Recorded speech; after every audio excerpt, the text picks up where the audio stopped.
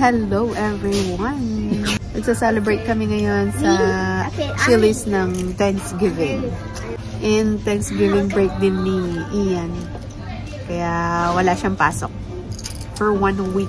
So happy Thanksgiving everyone! So tatanungin ko itong mga Junakis ko kung what are they thankful for. I love words. Kuya, what are you thankful for? Family. Oh, what else? House. Mommy. How about Ian? What are you thankful for, Ian? Ice cream. Ice cream? Okay, that's food, yeah. Ano pa? Brownie. Brownies. Ano pa? What else? Cookies.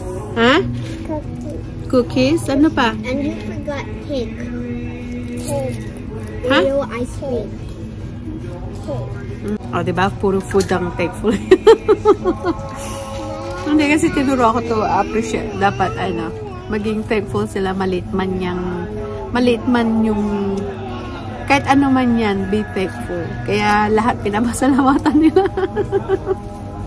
Pag bumili daddy nila ng kahit isang peraso lang ba na chocolate.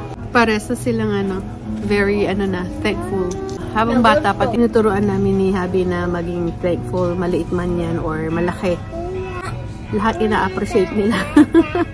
Kaya tignan nyo, what are you thankful for? Sabi ni Ayin, ice cream, cookies and brownies. Puro pagkain. Tama naman yan. Advice sa mga nanay din dyan. Habang maliit pa, turuan nyo silang maging thankful sa lahat ng bagay. Lalong-lalo na yung kahit maliit man lang yan, ma-appreciate nila. So, natutuwa ako na natutunan nila yan. Kaya kahit na yung maliliit na bagay, na-appreciate nila yan. Magugulit na lang kayo magte-thank you yung mga kids. Of course, we are so thankful for the food.